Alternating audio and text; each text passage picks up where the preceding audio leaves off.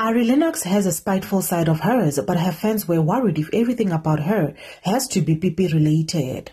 After Smeg asked her out to a date, Ari called him a Smeg mom, which is a puss found in a PP, and I'm sure that wouldn't be a healthy PP at all. Ari said Smeg's entire existence is nauseating, but later deleted the tweet. Of course, T-Squad Black Twitter did not wait till they could attack and defend their own. Mother of all insults is when Ari Lennox called Michael Bukwa Mr. Smegman. That ish has me crying on his behalf. In Venda, Smegman di Matsenya Amunna Asongo Fumbaho. That was way below the belt and unnecessary, a tweet said.